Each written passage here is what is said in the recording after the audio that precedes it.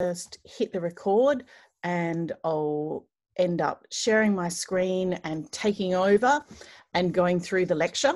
So we've got lecture today. Then what I want to do is do a bit of a pause and see if there's any questions and so on that you may have about the assignment that's coming up. I've received confirmation from the schools. So the Monday people, we will be going to St. Pat's in Fremantle, and Tuesday people will be going to Our Lady of Mount Carmel in Hilton. So just down off South Street. Oh, actually off Winterfold Road, I think it is. If you're near Seaton, it's literally across the other side of the road from Seaton. Okay, so that's good for us, isn't it? And we can go there 3 times. The schools have said that it's all good. So we get to go there, and we're working with pre-primaries, year 1s and year 2s. So we will work all of that out over the next few weeks. All right, so I've got 40 people in. So I think I'll make a start. Others can just join in, and I'm sure they will be able to see everything as we go through. Will you guys send me messages if my audio goes weird or if you can't see the videos and so on? If the videos don't work, what I'll do is I will just pop the links into the chat, and then you'll be able to watch them later. So I'm giving it a go, but we'll see how it works. Okay, if it doesn't work, not a great drama for us. All right, so what I'll do is get this working. All right, and I will share my screen, desktop 1. Share that. All right, not my emails, Zoom. All right, can you guys see the lecture? Is that okay? Yep, making sense? All right, so I will just move you all over there, make you go nice and big for me so I can see you all. All right, there we are. Now I can see lots of you. So this is our 3rd lecture. So I've done 1 lecture live. I've done 1 lecture pre-recorded. I'm doing another one live. I'm going to ask you a little poll at the end of this as to which one you prefer. And so that will determine what we might do for the next few weeks. Okay. So we'll go with majority rules and we'll see how things work. So what we're doing in today's lecture, let me just click in there.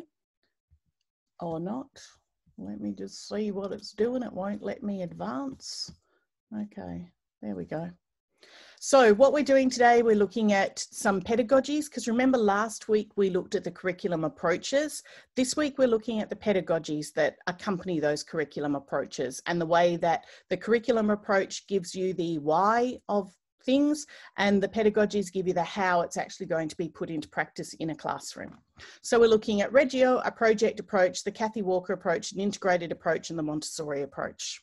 We're going to look at some elements of developing a personal philosophy, and then I want to leave some time for assignment clarification. Is that okay?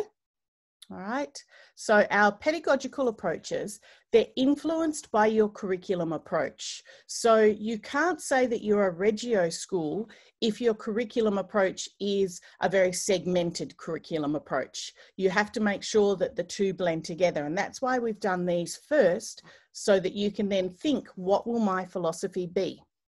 So let's look at our first one. Reggio is the one that you see in a lot of early childhood centres. And a lot of them say we're Reggio centre or we're Reggio inspired. Saying they're Reggio inspired is the more politically correct way to say it, because Reggio Emilia is actually a city in northern Italy. So they have a particular way of doing their early childhood education, and it's very specific to their region, and it's a beautiful blend of all of their environment, their people, their way of doing things. The elements of that will work in Australia, but elements of it are impossible because we're not a city in northern Italy. So it focuses on the children aged 3 months to 6 years, and it's based on the work of Piaget, Vygotsky and Dewey. Remember, Dewey was one of our newer theorists that we looked at last week. And the Reggio Emilia places a lot of importance on the child's relationships with each other, with their educators and with their environment. So that idea of relationships is very important. Now, the way that it works is that you don't have a whole lot of curriculum that is pre-planned. So you wouldn't plan a whole term. You would look at planning a week or so at a time. And sometimes it's not even planned in advance at all. It's based around the needs of the children, and it's based around their interests, and it comes out of their questions and so on.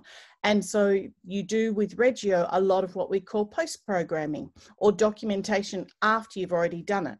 So that's why a lot of times it doesn't work in our Australian schools where we need to show our planning and we need to show and report on certain things. So schools will say they're Reggio inspired. They'll use lots of the beautiful natural materials and so on that you can see in those photos, but it's not Reggio. It's not purely planned after it's already been done.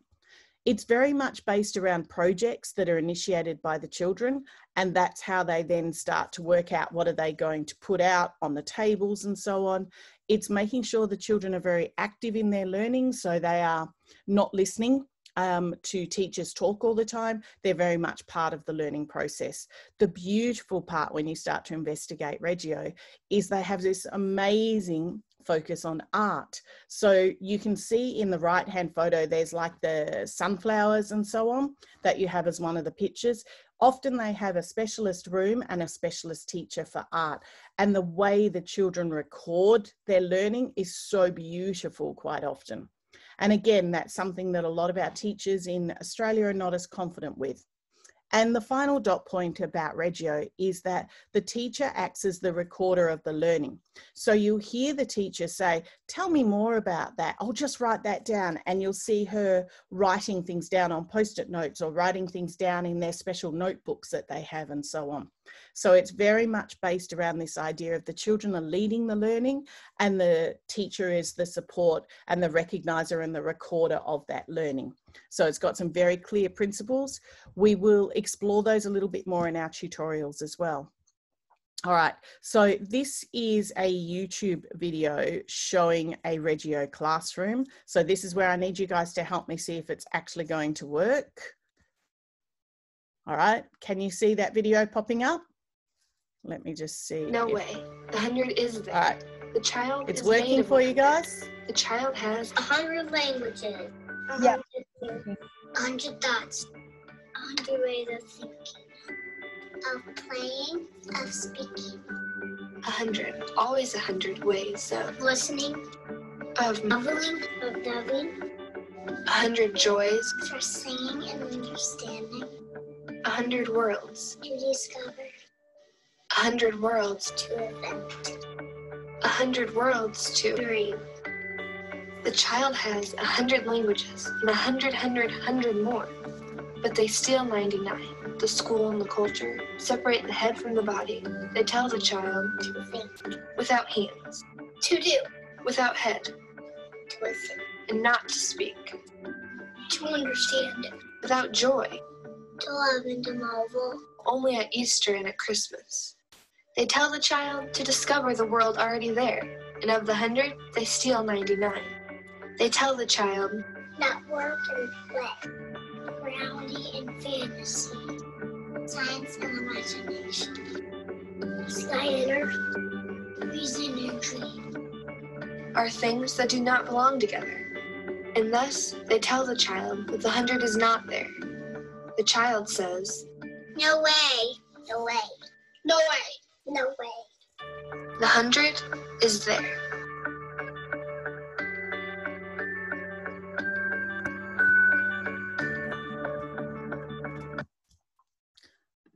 So that's a little explanation of some of the core beliefs of the Reggio, and it's about the 100 languages of the child. So you can explore that in a little bit more detail. Did that video work okay for everyone? You could hear it and see it? Brilliant. You always go on like the, I hope it works. All right, so this is a beautiful Reggio inspired kindergarten that I did some supervision at last year. And so this is at a school in our northern suburbs, just a little school. And you can see the beautiful natural materials. You can see the way that the teacher has organised everything. The teacher is on Instagram. Her Instagram name is The Magic of Play. if you are interested in following her on Instagram.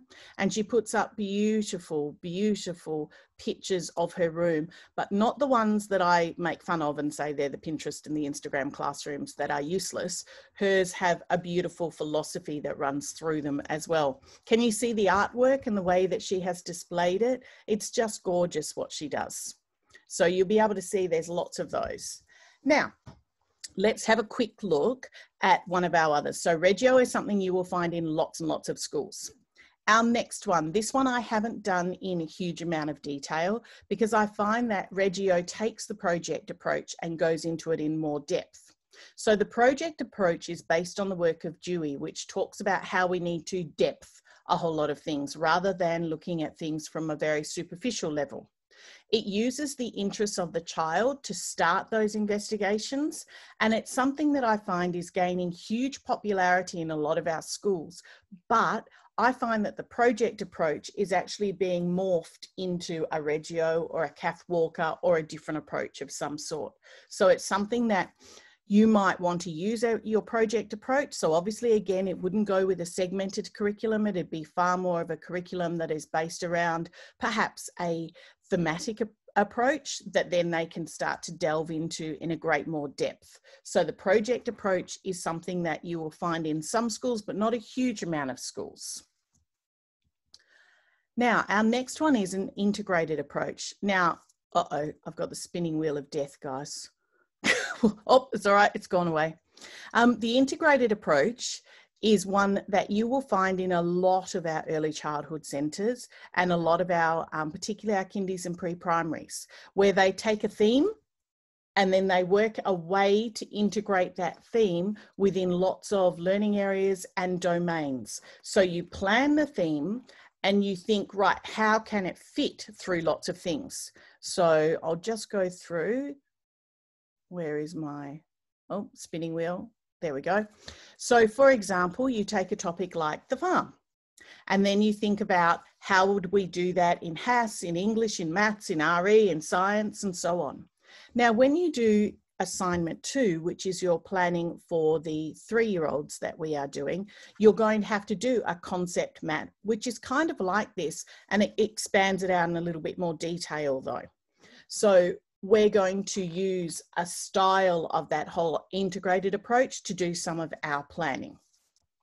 So when you think about your integrated approach, the other thing that you want to consider is that you've got your learning areas, but you want to couple it with the domains as well.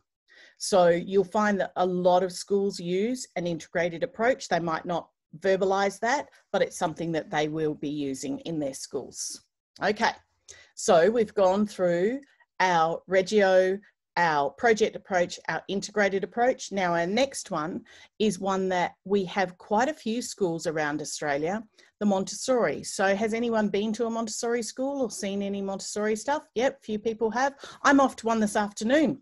One of the students in 4th year is doing her internship at a Montessori school. So I get to spend the afternoon there. So I'll tell you all about it next week, okay? So a Montessori approach has some very particular ways of doing things. It's not an approach that you can just go and do in a classroom. Generally what they do is there is, I think it's like a grad certificate that you do in Montessori teaching. So to be a qualified Montessori teacher, you do extra study on top of your standard teaching degree. So that's what this particular girl is going to do next year. She's going to get her, finish her internship at the Montessori school, and then she's going to enroll and do the Montessori teaching. So I think it's 4 or 8 units or something like that that she's going to do, because it has a very particular model that they use. So it relies on great mental concentration from the kids, the fact that children love repetition and love order, so it's very much built around those types of jobs that they do each morning, that blend of work and play. It looks at an idea that the children have a lot of freedom of choice. We often hear Montessori kind of, I'll say, made fun of, that, you know, the children don't learn anything and they don't do classes. They do, but it's very much based around what the child wants to do. So it works really well for kids who have difficulties with settling into standard schooling. It works on the premise that children prefer to work as well as play, but not work to play in the way that you think, you know, they're not going to send them out to work down the coal mines or anything like that, but it's that they are working as in they have a purpose for their play. They don't believe in rewards or punishments, and you'll often see the children will refuse rewards. So you wouldn't use stickers, you wouldn't use tokens of any sort, or, you know, little money charts or anything like that. Montessori classrooms they have large pockets of silence. It's amazing to watch. You just go in and they're just very quiet because they're all doing their individual work. And then other times they're very noisy. And it works on a premise that children have an innate desire to communicate and to read and to write. And I think that's very true, isn't it? So let's have a little look. I've got another video, just a simple one of a Montessori classroom. Let's make this go. The early childhood program includes children 3 through 6 years of age. This is the age of development of one's own independence, mastery of one's own environment, as well as emerging awareness of social grace and courtesy. As the child enters a Montessori classroom, they are experiencing reality, the things they can actually see, touch, hear, feel, and do themselves. The 3-year-old is observing and absorbing his environment with a voracious hunger. He is driven to master all things that pertain to the care of themselves, such as putting on their own clothes, preparing food, and cleaning. Their curiosity is in full bloom with cause and effect, like how things open and close, what's inside a closed box, or what's on the other side of the door. Their awareness is keen on vocabulary using big words, silly words, rhyming words, and opposite words. The 4-year-old is calm and serene as they begin to assimilate, organize, and apply the knowledge they've absorbed.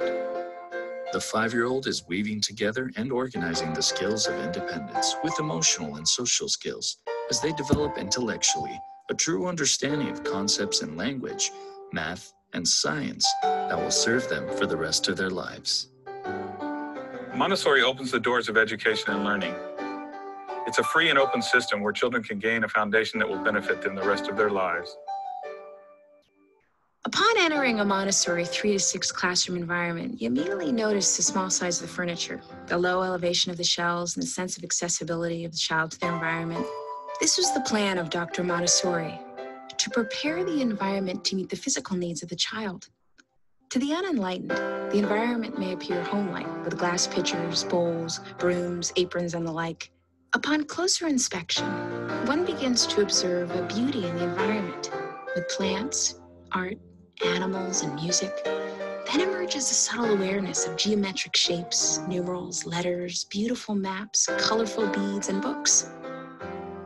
What evolves in the observer is an awareness of a carefully prepared environment that engages the young child. It is inviting and appealing, creating a desire to explore and learn. A Montessori education actually creates the possibility for peace. The outcome of such an environment, paired with a well-trained, educated, and credentialed Montessori teacher, is a learning experience developed to meet the needs of the child. Children observed in the Montessori classroom are engaged in activities that best suit their own individual developmental needs.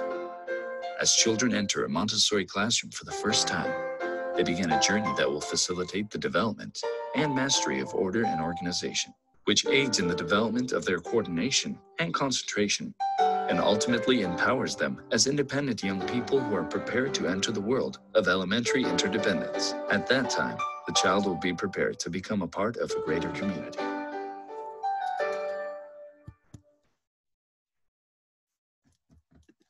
Bit of a salesy one, but I thought it was a nice little summary for you of the Montessori approach.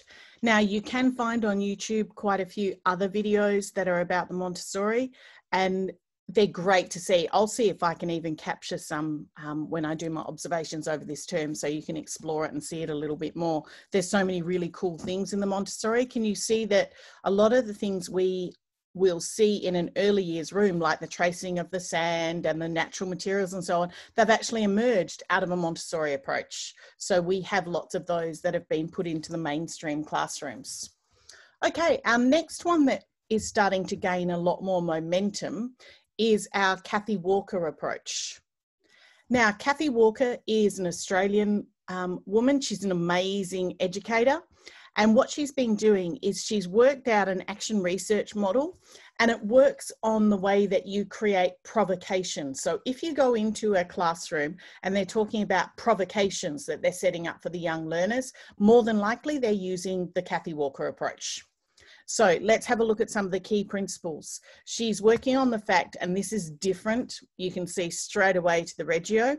She's saying that all teaching is intentional. So you have a plan, you have a purpose for doing it, but she's saying that not all children are ready to learn. Children's interests are used not for the interest, but for engagement.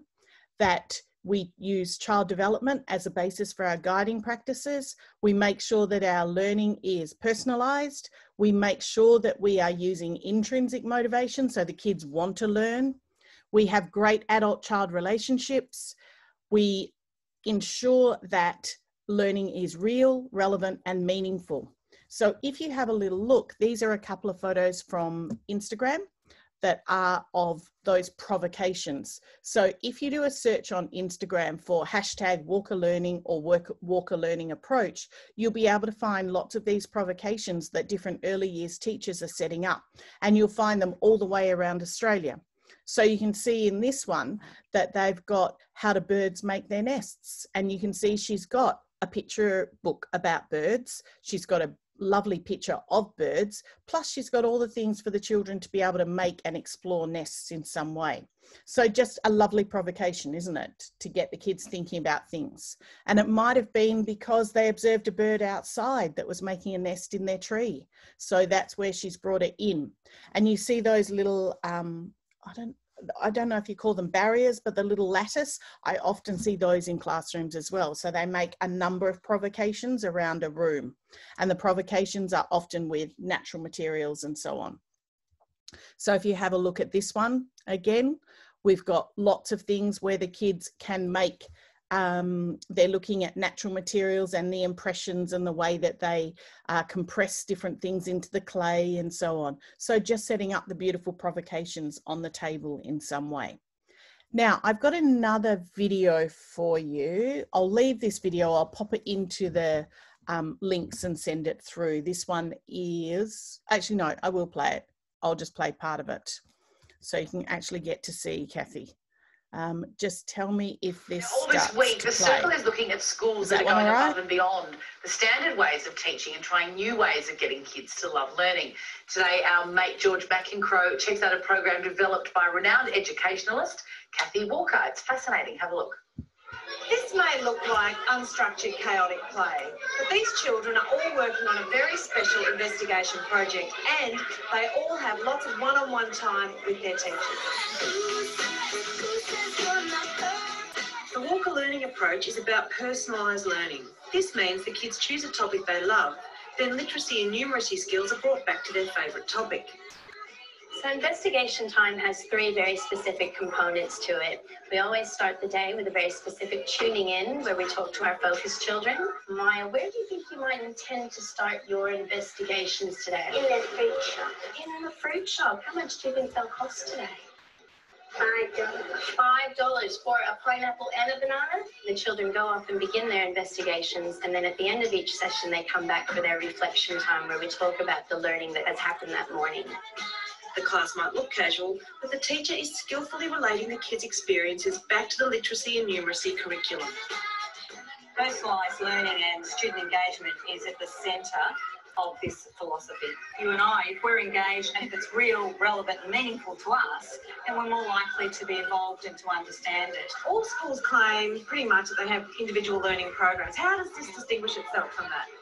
It's very easy to put up a placard and say we value the individual and that we personalise learning, and yet there's so many schools that we walk into and then you see 25 clone daffodils, 25 children all doing the gold rush. So many teachers start their planning with the topic, whereas we start our planning with who is this child right now in front of us and what are our learning intentions. And who was this one? That's right. What number was that? Number 12. Now here he is, right here. What are the stats on this? We've got 15 years of data, and we show that there's a quadrupling of oral language skills. There's an incredible improvement in the engagement of all children, particularly boys, and particularly the hoons of the class. Right, yes. And as you would expect, there's an inverse relationship with behavioural problems. If the child doesn't connect to the interests, if it's not something they want to know and need to know, then it's really much harder for them to learn. What's happened here, all children write. The same happens with the reading. They understand that reading is about making meaning. Right. It's not just barking at print. So true. Yeah. So what they do, and they're just going through the numbers and yep. Yeah, well, you see, often children get stuck there because they don't understand. You read for a purpose. Listen to me, listen to me. When you see kids learning in this way, where what they study comes from them, what they're interested in, and then it feeds back into other key learning areas, you can't help wonder, shouldn't this be the way all education goes? So it's interesting, isn't it? I thought that was just a nice little summary for you of it. All right, so there are main pedagogical approaches that we would use in an early years centre or in a primary school. So let's have a look now. We've got curriculum approaches that inform things.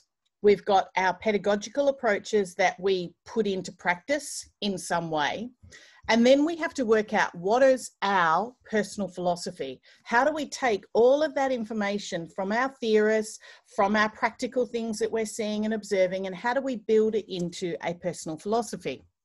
So you've got to think about, what is your philosophy? Essentially, it's like your vision statement or your mission for you as a teacher. So you as an educator, what is your core beliefs? Now, at this point in your career, being 2, maybe some of you are 3 years into your course, it's probably not very well formed yet.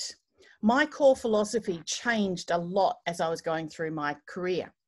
So you want to think about these 3 things, and this might be a really good way for you to start writing your philosophy. So what is important to you? What do you believe about children? What do you believe about learning? What's important to you? And then what do you actually believe? So is it important that children are individuals? Is it important that every child feels happy? For me, every child feeling happy and safe at school, very important to me.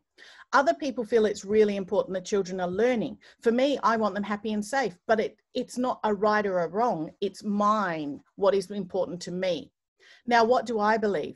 I believe that every child has a potential to achieve huge things, but that sometimes schooling, we help them and sometimes we stop them.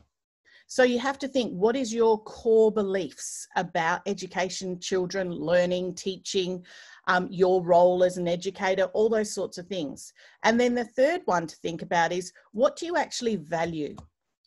If someone said to you, you have to pick one thing, what are you going to do in a classroom? Some people might say, teach them how to read. Some people might say, make them feel confident as humans. Some people might say, make them trust in other people. Some people might say to create a wonderful environment around them. So you have to think, what do you value? What's most important to you? And that's where it becomes part of your philosophy. Once you work out those 3 things, what's important, what do you believe, what do you value, then you can go on to think, okay, how do I develop it? So it sits alongside your program. So you develop your program of what you're doing, but it should be reflected. So it should inform and guide your planning in some way. Now, your philosophy, you'll regularly read and you'll look at it and go, oh, wow, no, I've learned so much more in the last couple of years of my first 2 years of teaching that has changed my personal philosophy. And as you advance in your career, so I started as an upper primary secondary teacher, and then I went back and did my early childhood degree. So my philosophy about how children learn has dramatically changed over the process of my career because I've had all those different experiences. So when you think about your personal philosophy, these are some questions that might be good for you to start looking at. What's my image of the child? How does it influence my practice? So what do I think children need? What do I believe? What do I understand about them? How do they learn? How does the social and cultural context influence their development? And therefore, what am I going to do about it? What's my role? Is my role to facilitate learning? Is my role to tell them things? Is my role to set up the experiences? Is my role to provide the right environment? What's my role as an early childhood teacher? What do I believe about play? Do I believe, I know this is what we say in our rhetoric, that play is important. Do you really believe it? Or is it something that you go, yes, but? And there's nothing wrong with having a personal philosophy. It's when your personal philosophy is in conflict with the philosophy of the centre or the school that you're working at, that becomes a problem. What do I believe about my learning environment? Do I believe that I need to have a very uncluttered environment? Do I believe that children need lots and lots of stimulation, so therefore I'll have lots of colour and lots of things up? I believe that at the beginning. Now, as I go through, I have much more of a Reggio and a Montessori approach where I love all the natural materials and so on. But that was not the way I started my teaching. And what's my role in building this idea of partnerships between myself and the community and the parents and the leadership in the school and so on? What's my role in building all of those? That can come into my personal philosophy as well. So some things to think about. It's a living document, therefore it's going to change. These things will shape it. Societal values, as I said, the Kathy Walker approach is becoming way more through than what I've seen in the last few years. It's really taking hold in a lot of schools. Research tells us certain things are better than others, yet so often teachers will ignore research.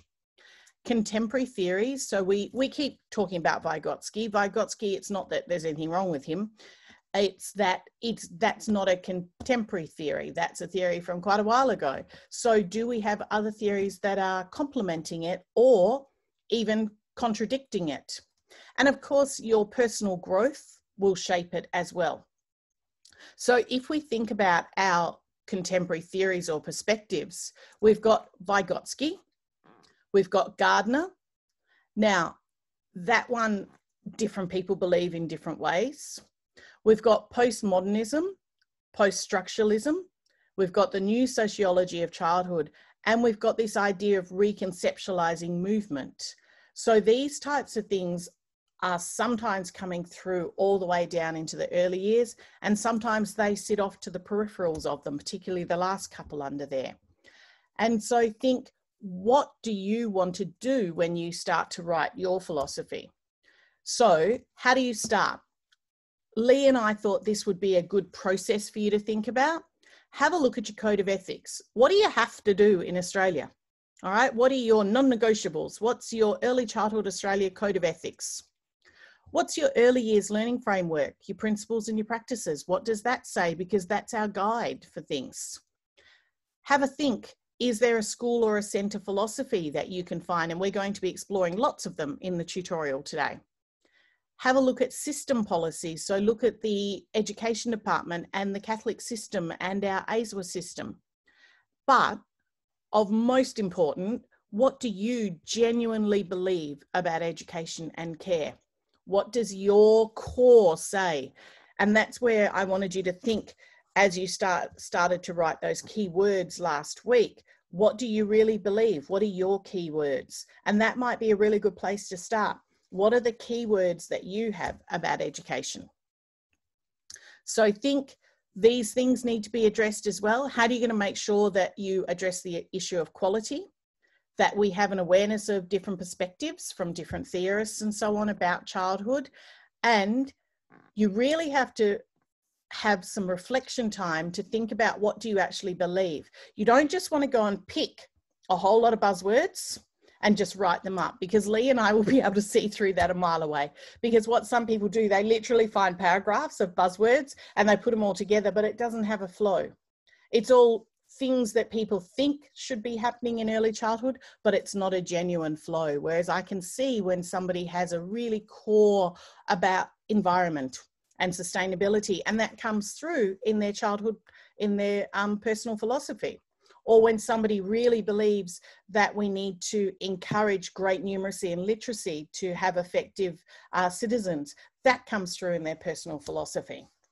So what does your assignment need? You need to have an explanation of your personal philosophy, an explanation of possibly the curriculum approach or approaches that influence your choices. You need to think about an elaboration and integration of those pedagogical approaches. You need to have some research and have some references that complement your ideas. And you've got to have a personal point of view with some nice explanations for it. You've got 1,500 words. It's not a massive amount, but it's also enough that you can do some good references. Lee and I were talking about how many references, and we thought that somewhere between 3 and 5 references would be nice. If you can do a couple more, that would be great. But every 500 words, you should have at least 1 reference. That's a general rule of thumb that you have. So that means 3 to potentially 5, depending on what you're looking at. All right. So as a review, curriculum approaches are developed into pedagogies. Those pedagogies influence the planning and organisation of our early years program. Our pedagogies could include the Montessori, Reggio, Kathy Walker, the integrated and other approaches that you might see in different centres and early years rooms. And your personal philosophy is a way of integrating and showcasing your personal beliefs in a nice short summary. Okay, so what I'm going to do is I am going to stop playing that. I'm going to stop sharing my screen. All right, so I've got all of you back. Your daughter's teacher, who was that? Ah, I've got somebody who's saying. Here we go. That was it's at Mother Teresa Catholic College. It is Wonder and Play in Early Childhood. Oh, brilliant. And yeah. She does beautiful provocations, doesn't she? Oh, her classroom at the moment, they've just moved into a new classroom and it's absolutely beautiful. Yes, it's amazing and that's why I find good ones that you can find and so on. Oh, that's so cool. Yeah. All right. So, my dears, what questions do we have about any of our things that you've got coming up? All right. Any questions that you want to write in? Assignment, okay. Have you found the rubric? So, rubric is sitting in the assessment tab in Blackboard, and then I put it in the top part. I haven't made the Turnitin link active yet. That'll be active end of this week. I think I've set it for. Okay. Oh dear, there's a big dog's face I can see. He's very cute. He's just looking at everything. All right, any questions? What kind of structure? Yes, Abby, like an essay would be great. So remember, you've got the 2 parts to it, that you have to give me the 1,500 words, kind of like an essay, but then we want a infographic of some sort that kind of summarizes it. And I thought that would be a nice thing to put onto your AITSL portfolio, even on the first page of it. Now, your infographic, I've seen some really cute things that teachers have done. I've seen ones where you do like the picture of a child and then you have the keywords around it. It might be as simple as that. I've seen ones where they do a beautiful flower garden and, you know, we all help our flowers grow and there's all the keywords and different phrases that you want to have. It could be a pie chart with all the different things that you believe and how it could be a recipe that you have or a poem that you make of some sort. So we just want a degree of creativity. All right. It's not allocated a huge amount of marks for it, but it's something that we want you to summarize your philosophy. So write your philosophy up first, pick out the key parts and so on. You can structure it in that way, yes, but it really is up to you. Some people are using headings, so they might do, you know, what I believe about learners, what I believe about my teaching, what I believe about my environment, and so on. So you can use headings if you want to. It doesn't have I've given it a little bit more open-ended for this because it's a personal philosophy, so it's going to have I in it. It's not a straight essay, so it doesn't have to be third person because it is your personal philosophy. However, your personal philosophy at this point in your career is highly influenced by research, and that's why we need to show some references and things for it as well. All right, Jenny, any other questions? Yes, Jay. So I'm a bit nervous because I've written mine now. I've listened to this lecture. But basically I'm just wondering, mine is kind of split up into my 5 pillars. Yep. Of like, I guess what I value and how I believe children learn. Brilliant. And then integrated into that is perhaps my approach to, and because I'm engaging with nature, the curriculum will be emergent and project-based. But there's not a big explanation of the emergent curriculum because I figured that's not. Nope. And like it's just like touches on community of learners. And yep. So it's just kind of all together like that. And that's what we want more than a segmented one. I want it to be your philosophy. So you can literally hand it to someone and they go, oh, wow, that's what you believe about early childhood education. And you can't, and there's also no like, obviously I'd love to go into pedagogical documentation and like planning and all of the stuff, but I guess the philosophy is just used as a framework for all of the other stuff, right? And then your first lot of planning that you do, you add your philosophy into it. So then you want to see how it's reflected. Great. Thank you, Jenny. Yeah. Thanks. That's where you can bring it to life, Jay. Thank you. That first bit of planning. All right. Now, I'm going to try and do a poll. Oh, my God. It's just taken me away somewhere. Okay. Poll 1. All right, add a title for this poll, online lectures. All right, do you prefer helps if I can spell, the live lecture or the recorded? I'm just doing a poll, it'll come through in a minute.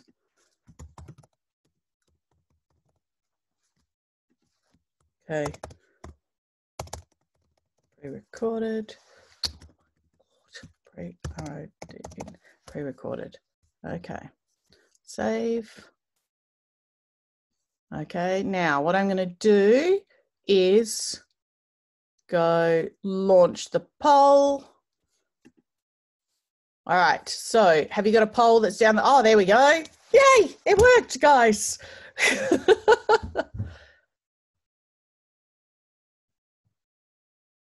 Okay, and it's all anonymous, so I'll ask for, so we're about even. Oh, that really doesn't help me. That's okay. Oh dear. I didn't know whether it was going to end up one or the other. Jenny, right. Yes. I have a question. Yes, Izzy. It's about this live or recorded.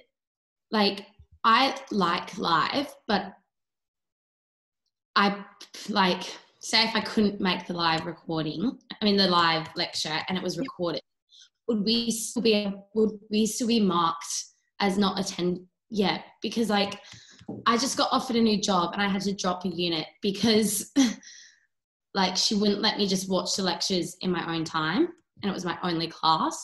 Wow. Yeah. See, I'm like, no, that's not. I'm obviously going to do the work, like, but now I had to drop a unit because, like, yeah. Izzy, I think you need. Oh. It's so annoying. Whose fault is it? Studies. Oh. Katie. I was like, are you serious? Like, you're recording them, like, and it's my class on a Wednesday. And obviously I'm going to take the job over. Yeah. Lecture. But that was my question. Like, yeah, if we do miss the live lecture, it will still be recorded and we can still watch it. Absolutely, it's still recorded. Yeah. Okay. Yeah. And so I thought, what about for this unit? What about if I do about half of them live and about half of them pre-recorded? Is that okay? Yeah. I'll do like I've done. I'll just send you. So keep an eye out. I'll tell you each week. Yep. So I'll tell you each week, and that way you can clarify things. And then some of them, because 8:30 on a Monday, it's a bit tough, isn't it, guys? All right. Because I know I can see that Abby's just rolled out of bed. Liv, you've just looked like, there we go. We got some others that look like they've just rolled out of bed as well. But that's okay. As long as you've rolled out of bed, sat vaguely upright and turned your computer on, you're all good. I agree, Lauren, that's why I wanted to do this one beforehand, before your assignment, to clarify stuff. Now, next week, I think I've planned to do a pre-recorded one. All right. So next week will be pre-recorded, and in our tutorials, we can clarify the personal philosophy stuff. Is that okay? All right. But I just wanted to go through this part now with the personal philosophy, so that way you felt confident to write it over the next week, because some of you have probably started to draft it. Some of you are not really sure, and hopefully you'll be able to draft it over this week. And Jay said she's written almost all of hers. Who's written theirs just about fully? Give me a hands up or a wave or something. Yeah, no. Who started some drafts, written a few things down? All right, we've got a few of those, okay?